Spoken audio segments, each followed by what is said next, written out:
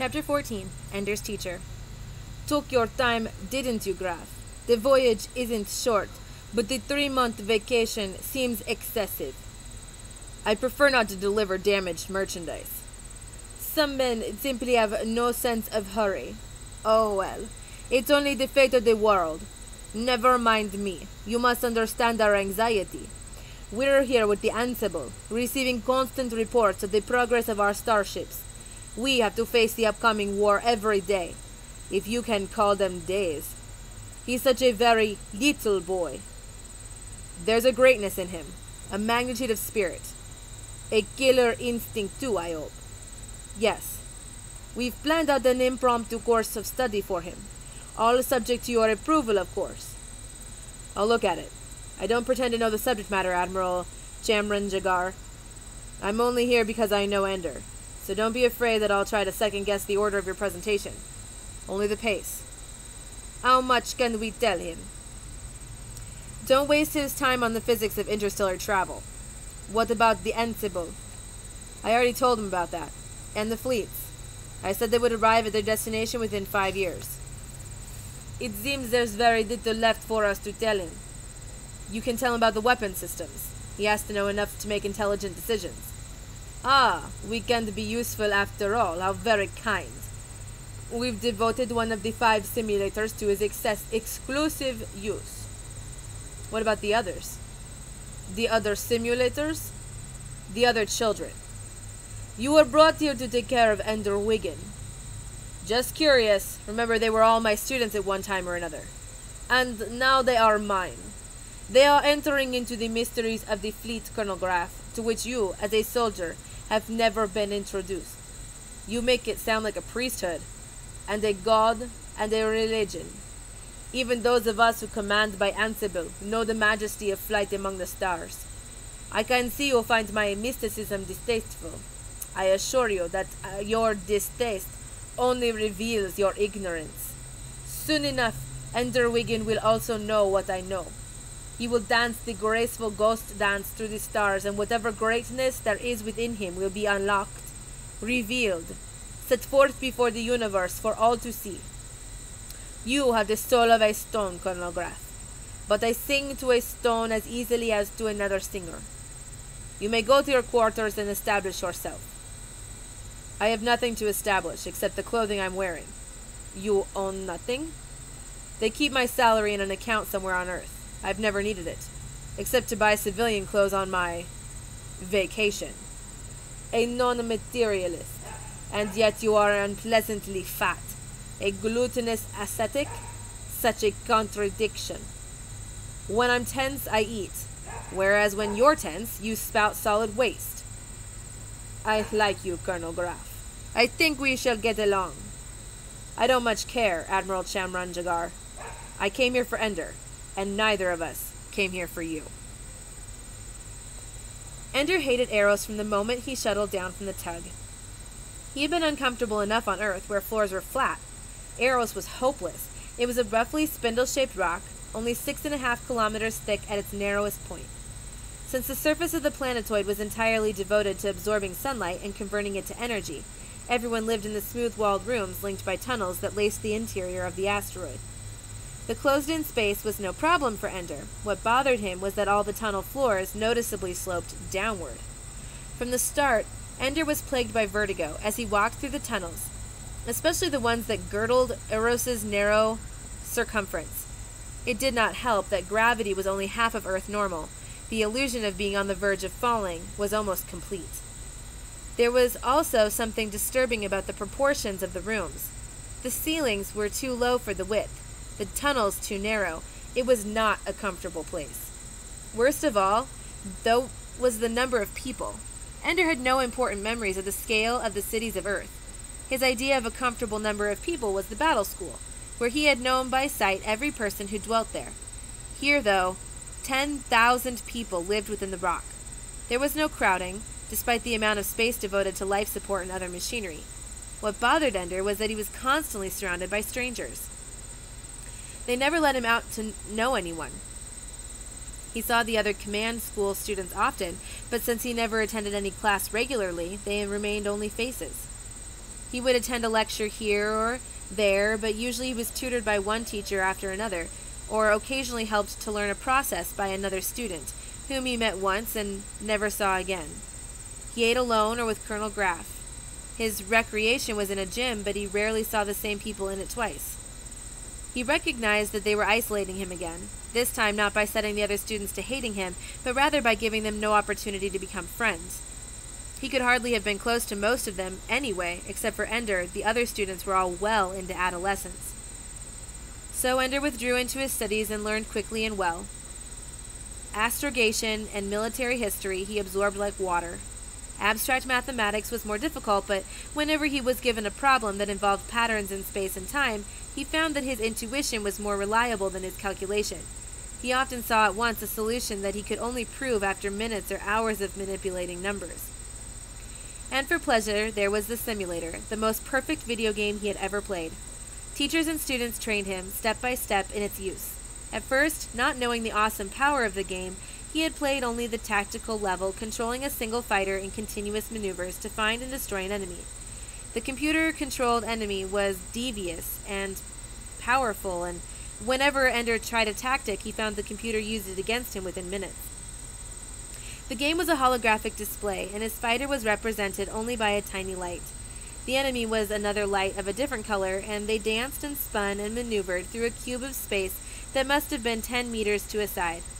The controls were powerful. He could rotate the display in any direction, so he could watch from any angle, and he could move the center so that the duel took place nearer or farther from him. Gradually, as he became more adept at controlling the fighter's speed, direction of movement, orientation, and weapons, the game was made more complex. He might have 2 enemy ships at once, and there might be obstacles, the debris of space. He began to have to worry about fuel and limited weapons. The computer began to assign him particular things to destroy or accomplish so that he had to avoid distractions and achieve an objective in order to win. When he had mastered the 1-fighter game, they allowed him to step back into the 4-fighter squadron. He spoke commands to simulated pilots of 4 fighters, and instead of merely carrying out the computer's instructions, he was allowed to determine tactics himself, deciding which of several objectives was the most valuable and directing his squadron accordingly.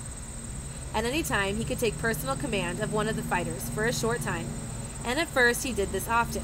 When he did, however, the other 3 fighters in his squadron were soon destroyed, and as the games became harder and harder, he had to spend more and more of his time commanding the squadron.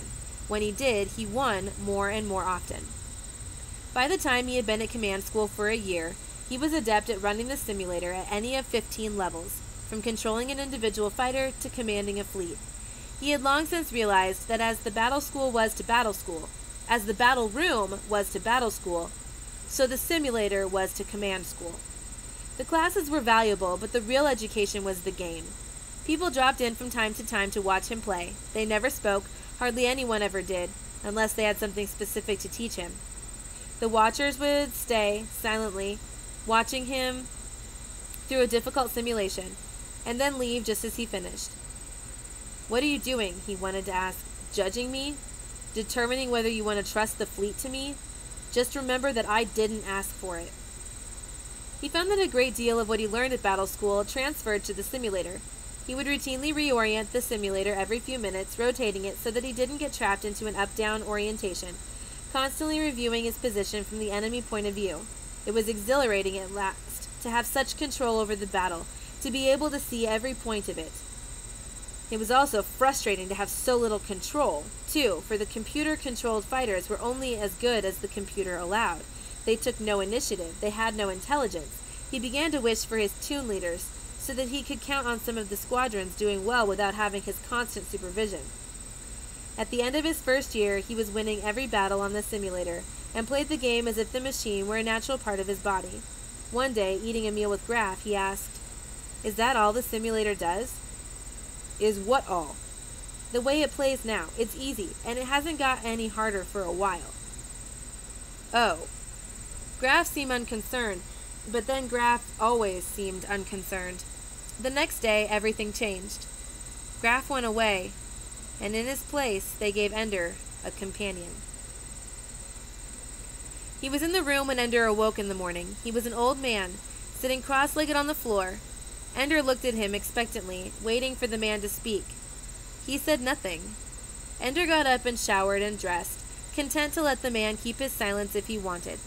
He had long since learned that when something unusual was going on, something that was part of someone else's plan and not his own, he would find out more information by waiting than by asking. Adults almost always lost their patience before Ender did. The man still hadn't spoken when Ender was ready, and went to the door to leave the room. The door didn't open. Ender turned to face the man sitting on the floor. He looked to be about 60, by far the oldest man Ender had seen on Eros. He had a day's growth of white whiskers that grizzled his face only slightly less than his close-cut hair. His face sagged a little, and his eyes were surrounded by creases and lines. He looked at Ender with an expression that bespoke only apathy. Ender turned back to the door and tried again to open it. "All right," he said, giving up. "Why's the door locked?" The old man continued to look at him blankly. So this is a game, thought Ender. Well, if they want me to go to class, they'll unlock the door. If they don't, they won't. I don't care.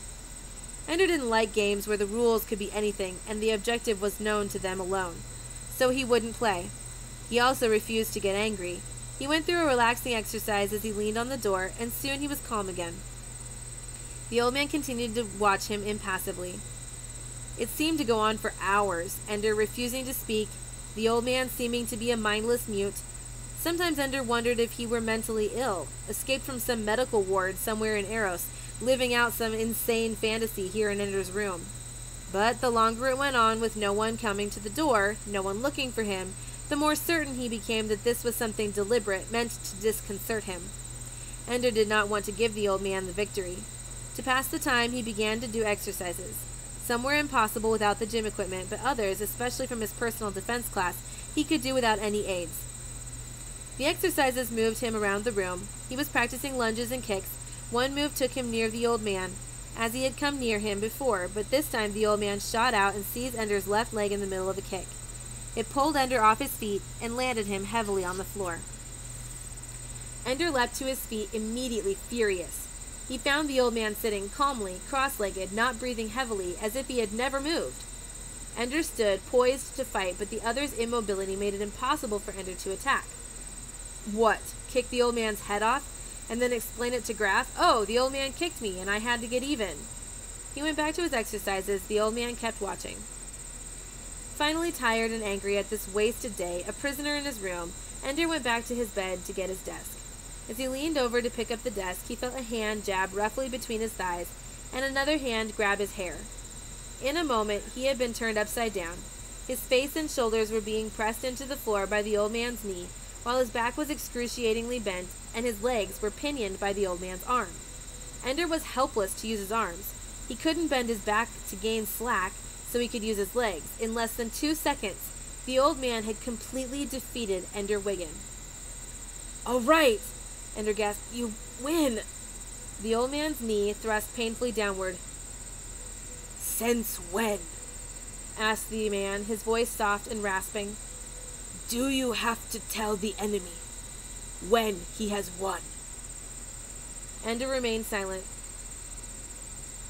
"I surprised you once, Ender Wiggin.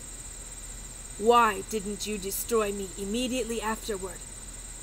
Just because I looked peaceful? You turned your back on me. Stupid! You have learned nothing. You have never had a teacher." Ender was angry now, and made no attempt to control or conceal it. "I've had too many teachers.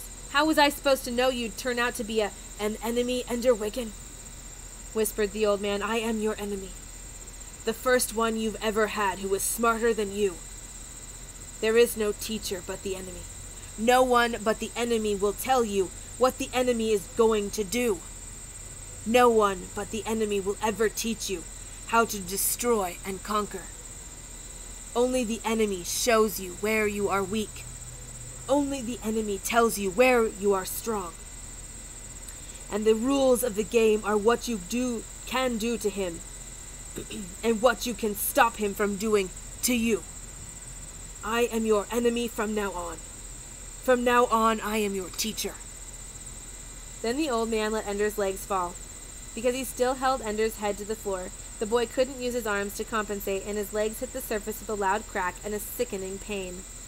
Then the old man stood and let Ender rise. Slowly, Ender pulled his legs under him, with a faint groan of pain. He knelt on all fours for a moment, recovering. Then his right arm flashed out, reaching for his enemy.